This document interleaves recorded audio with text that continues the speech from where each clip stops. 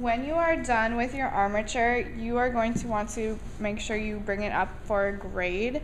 And what you are going to find with your armature is there are going to be a couple of things that you may need to fix. If you have a gap in your armature and it is a gap that is very structurally, like the walls around it aren't collapsing at all and it's still very sturdy, this is something that you can fix while you are covering your sculpture and you don't need to worry about it right now. If you have a gap that is going to be visually, the walls are going to be moving a lot, you will need to fix that with chipboard or cardboard or whatever you're using before you move on to the covering. The other thing that you might find with your armature is you might find little overhangs, and an overhang that might be almost a finger wide. This is not a big deal, and this can easily be covered while you are covering your armature. However, if you have an overhang that is very big, like this one, you would want to take a box cutter and carefully, or scissors, and carefully cut this off, because this overhang would be very, very noticeable, very obvious. So you would want to be very careful when you cut this, and you would want to carefully cut it off so that you don't have this huge overhang.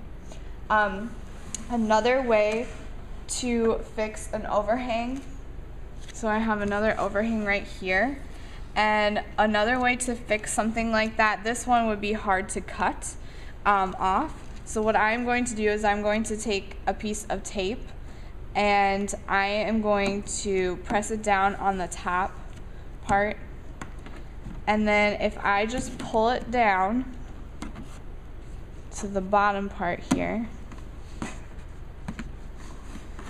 and then I only press it down on the very edge, and I might want to actually move my tape farther over. So I just get the edge and then bring it down. And then if I only press it down on the very bottom part here, and I don't press up here, then you can see that I smoothed out that overhang that I did see before. So now it's just a smooth surface. So that is another way to fix your overhangs that you may have that you might want to fix so that you can't see that overhang before you start covering. This video is going to show you how to paper mache your armature. So what you are going to need to do is get the container of paper mache and bring it over to one of the paper mache tables that has the plastic on it.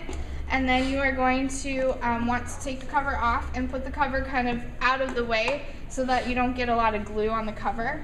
And then you want to make sure that your strips of paper are going to be opposite of your armature. So you're going to want your glue right next to your armature so that when you drip and everything, you aren't dripping on your clean, dry paper strips.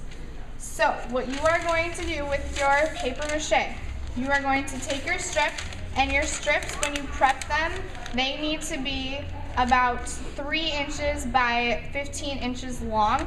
Enough, they cannot be wider than your fingers going across, because when you squeegee off, you have to be able to get that middle part. And you have to prep your paper when you are at a dry, clean area so that you aren't getting your paper already full of glue before you bring it over here. So when you do your paper mache, you want to dip your paper into the glue, and you can kind of see, you kind of have to get that glue kind of all the way down on top there. And then you're going to pick it up, and you are going to use the peace sign method, not this, because this will not work. You have to use your 2 fingers, and you're going to squeegee off as much glue as possible. The more glue you squeegee off, the easier this is going to be for your armature and for your sculpture. If you have a lot of glue on your armature, your cardboard will start to collapse because the glue has water in it, and so your cardboard gets wet. Cardboard does not like to be wet. It will get very wet and it will start to collapse. So once you have squeegeed off as much glue as possible using the peace sign method, then you're going to take it over to your armature. And if you have any gaps, you can start with your gaps first and covering those. You also want to, again, start with your corners of your armature and make sure that you smooth everything down as much as you can. That is going to be key, is smoothing everything down, because every little wrinkle that you see right now, you see it even more once it dries.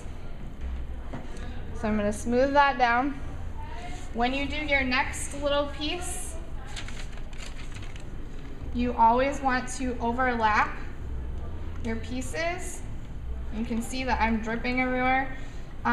What is going to help you with dripping and not getting any paper mache on the floor is going to be to always keep your hands above the table. If your hands go above the floor, your hands are going to drip glue on the floor, and then you're going to have more to clean up.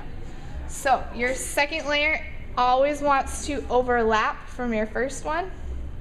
And again, you want to make sure that you're covering your edges first and that you're overlapping. If you are using a color like white or yellow, you are going to need to overlap at least 2 layers because those colors show through very well. You'll be able to see all the tape through if you use a color like that.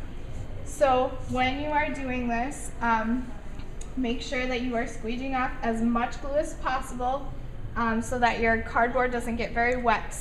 And when you do this too, if you have a piece of paper that has paper mache on one side and then you put it down next to another piece, that the bottom will stick, but the top part will not look the same as this part.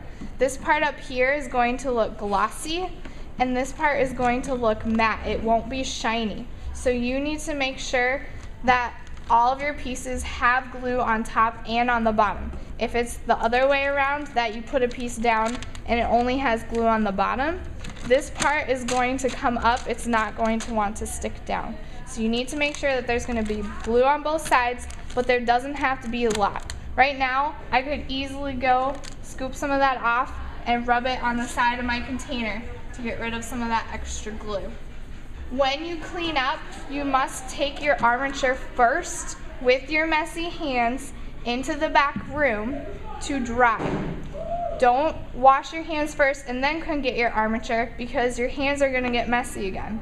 So you need to put this away first, and then with your messy hands you can go clean them off a little bit, and you're going to get a wet towel, and then you're going to clean up any glue drips that are on your table. You are responsible for this area and for the floor. And that is going to be how you clean up. And then when you are done with that paper towel or your towel, you are going to put it in the dirty rag bin.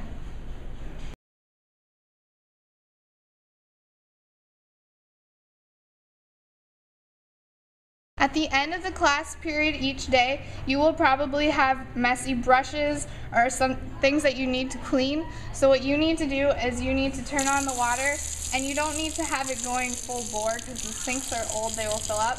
You need to squish out the brushes underneath the water until the water turns clear. So until you have all that glue out. It's really important to get all the glue out because otherwise our brushes will get stiff and you won't be able to use them anymore. So once your water starts turning clear, then you can kind of get some of that extra water out. And then there will probably be a paper towel on the side of the sink that you can set it on, or you can put it back in the cart where you got it.